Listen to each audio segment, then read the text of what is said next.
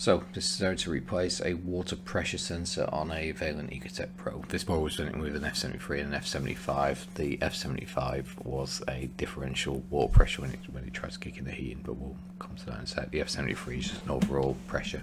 Now, this isn't the only solution to this. There could be other things such as a pump, heat exchangers, blockages. Well, this is quite a common one.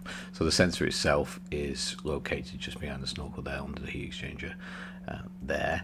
First thing I do, whip that snorkel off, stick it to one side, and that'll give you a bit more room to play with.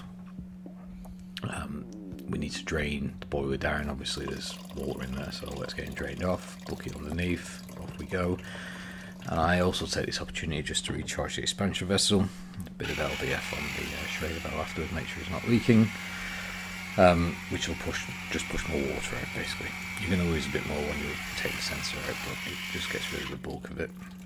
So once you're happy it's finished draining, there's a little C-clip just at the side of the sensor. You can push it from the other side with your finger, I dare say you can get a screwdriver in, but I tend to use a bit of pair of offset on those pliers. There's your C-clip. Here he comes, which just leaves the sensor itself. Give him a little wobble. Just be a bit gentle.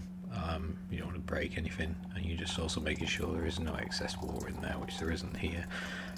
What tends to happen is a bit of crud. That sensor just monitors water pressure, obviously, so when it kicks in for heating, it expects to see a rise in pressure of about 0.2 bar. If it's not getting it, could be a dodgy pump, but could also be the actual sensor that's monitoring it.